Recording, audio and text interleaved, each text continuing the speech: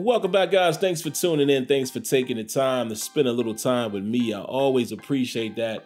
In this particular video, guys, I got some feedback that I want to provide here, man. Some constructive criticism, the areas that I would like to see the Madden team work on during this cycle, because overall Madden 23 is a much improved game in my opinion. Some may not feel that way, but hey, that's my opinion of it and I'm going to stick to that. But it is not perfect. You know, it's far from perfect. It definitely still has a ways to go in terms of, you know, even more clean gameplay. You know, some people are saying it's some of the cleanest gameplay they've had. But yes, there's still some areas of concern. Now, the way this play finished was pretty good. You know, physics caused this particular fumble. Jannard Avery here, you know, I was able to get the pass rush with him. His shoulder hit the ball and it popped out. That is a wonderful thing to see, even with the fumbles turned up. I have the fumbles up to 70 because I just felt like there are way too many fumbles being caused by hit sticks. So I turned that up so it doesn't happen unrealistically. And you still see fumbles happen due to physics, which is how it should be. But we're going to focus on a couple things, man, to give some feedback on where I think needs to be cleaned up. Like right here, you know, there's an emphasis this year that, you know, defenders can only play what they see. And I appreciate that. This is cover 3 cloud. And it looks like maybe Cam Sutton is anticipating this guy going long. However, you know, it looks like he's already looking back. So why can he not see that the receiver isn't there anymore?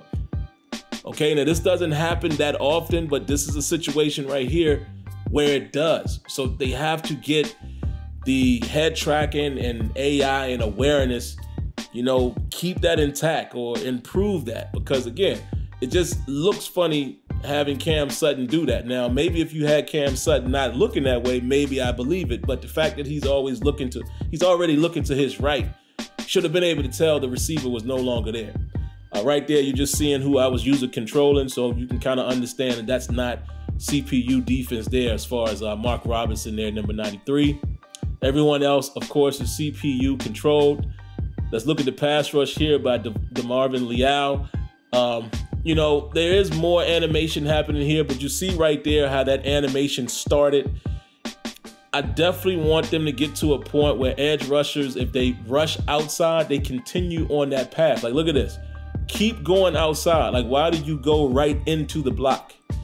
So that's something else to continue to work on, because sometimes you'll see it that interaction doesn't happen like that. It does look a lot smoother.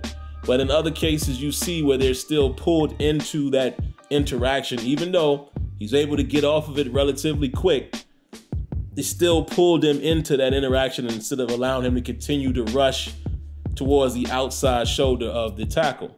Now on this side, you see a cleaner interaction. Jannard Avery is going to go to the left.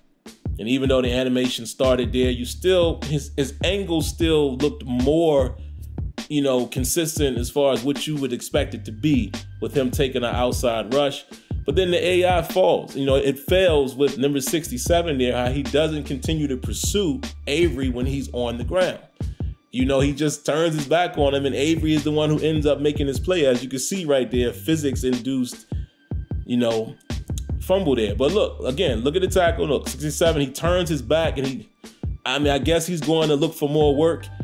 But in reality, he should make sure that his guy is out of the play. And look, he turns away from him there.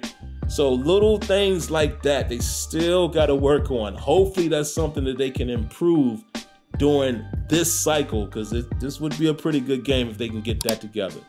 All right, guys, hit that like button, subscribe to the channel, turn your notifications. I can't talk. Turn on your notifications. Catch you in the next one. Peace.